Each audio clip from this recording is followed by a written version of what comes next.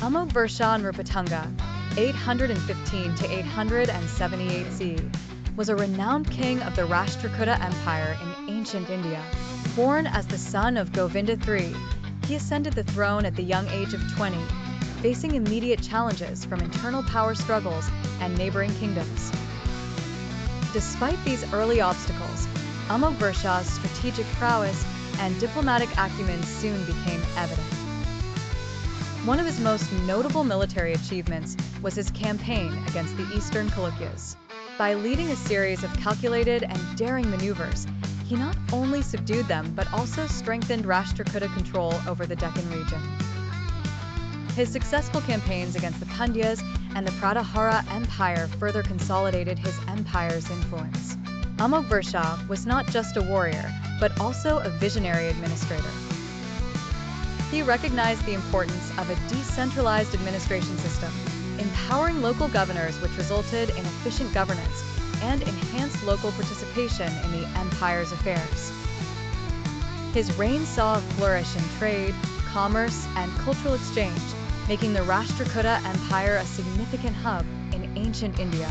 Culture and literature blossomed under his patronage. He was a great supporter of Kannada literature, sponsoring the legendary poet Amoghavarsha. His court became a sanctuary for scholars, poets, and philosophers.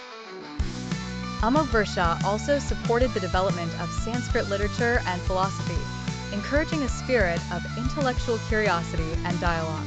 A staunch promoter of religious tolerance, he encouraged both Jainism and Hinduism, fostering an environment of mutual respect. This period, often referred to as the Golden Age of the Rashtrakuta Empire, was marked by remarkable advancements in various fields.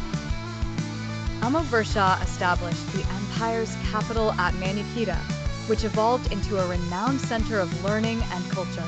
His legacy endured not only through the administrative and cultural advancements he championed, but also through his own literary contributions.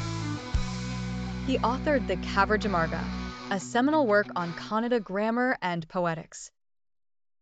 Known for his wisdom, justice, and diplomacy, Amoghavarsha's reign left an indelible mark on history, symbolizing the zenith of the Rashtrakuta Empire's glory and cultural richness.